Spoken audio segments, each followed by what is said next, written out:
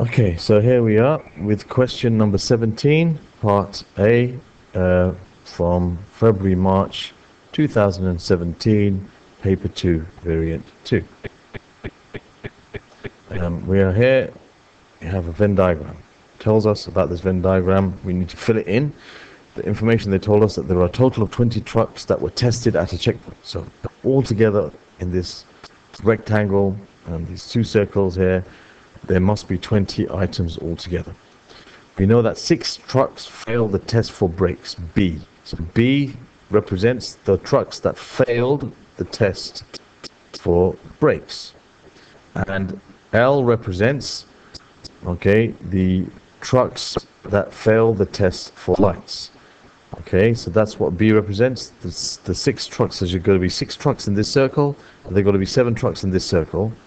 And there's 9 trucks that have passed the test for both brakes and lights. So they must be obviously the ones that are on the outside. There's 9 trucks that pass the test for brakes and pass the test for lights as well.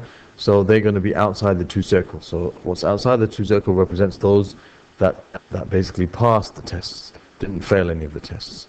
Okay, but they're still within those 20 trucks that were tested. All right, so now, what we need to do now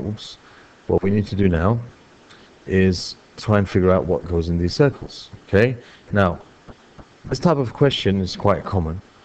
There's 20 trucks altogether, 6 of them fail the test for brakes, 7 of them fail the test for lights, and 9 of them pass the test for both of them.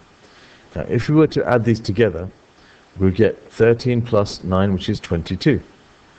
Now some people say, hold on, there's 20 trucks and here's there's 22 trucks. How is that possible? Well, 2 of the trucks obviously failed both the tests for brakes and the lights. They're the ones that's been counted twice. From these 6 and these 7, 2 of them are counted twice.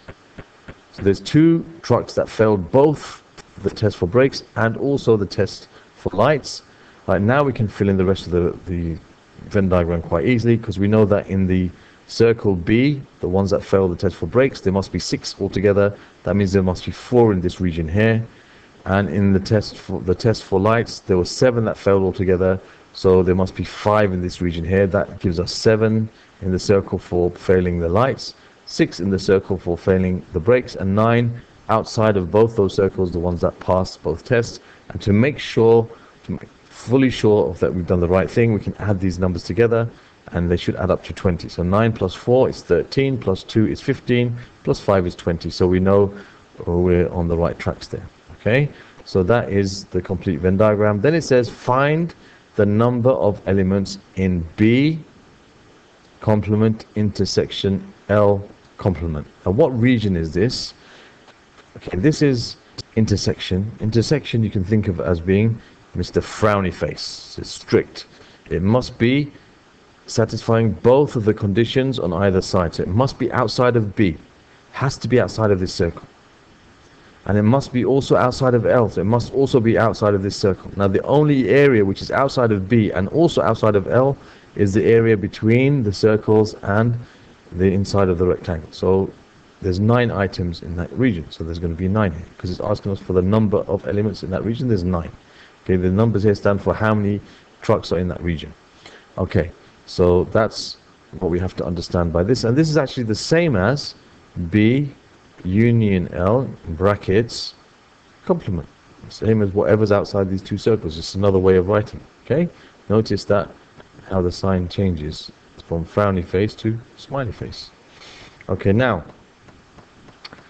part B, in the Venn diagram, shade the region P union Q intersection Q complement. Now they're trying to confuse us here, okay, with this section here, but actually it's pretty simple. Alright, so first of all, we got P union Q. Okay, that's part of it.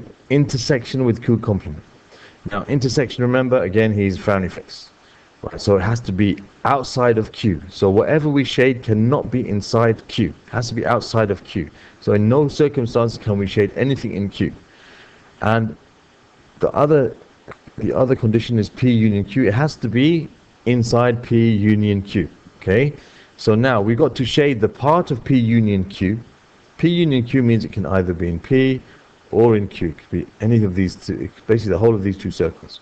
but I can't just shade that because I've got this. So it's whatever's part of these two circles, okay, whatever part of these two circles that is outside of Q, we shade. So it's actually going to be shading this region here, okay, which is something like they're trying to confuse you, because this is something that we know most times they will ask a question like this is P intersection Q complement. That's exactly the same as this.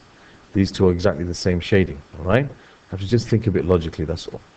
So there's your answer for this question. So it has to be outside of Q.